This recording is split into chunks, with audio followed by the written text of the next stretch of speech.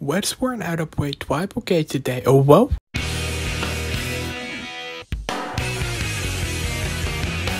Tri-Brigade is a very good deck in my opinion. You can play it in a Beast, Beast Warrior, or Wing Beast deck to give it a boost. We're going to take a look at it in Black Wings because I found the most success in that. First you preheat the oven to 300 degrees, then you throw Gale in, and then you...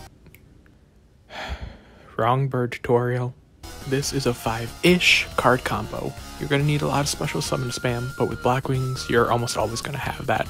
So the only two specific cards that you're going to need are Fracture and a level 4 Black Wing. Discard Fracture to send Navel to grave, Navel effect to add Ceres to your hand, Ceres effect discarding a card to summon itself, and then its effect to banish your graveyard to summon out Simorgh. Summon the rest of your hand and link the two non-level 4 Black Wings into Y-Strix. Use its effect to summon Zephyros and overlay Zephyros in the level 4 into 4 Strix. 4 Strix to attach Zephyros to add Raider's Wing, chain Y-Strix to set Shea Force. Raider's effect summon itself detaching material from Force, Zephyros effect bouncing Ceres back to hand to summon it, link it and Raiders into Union Carrier, link Force and Wise into Bardiche, and then activate Shea Force to bring back Force and summon out Infinity. Bardiche effect to send Cloak to set Shade, banish Cloak to add Greaves, activate Shade to summon out Greaves, making it level 4, overlay it and Shade into Redoer. Use Carrier to equip Thunderbird to Simorgh, and then in the end phase summon out Avian.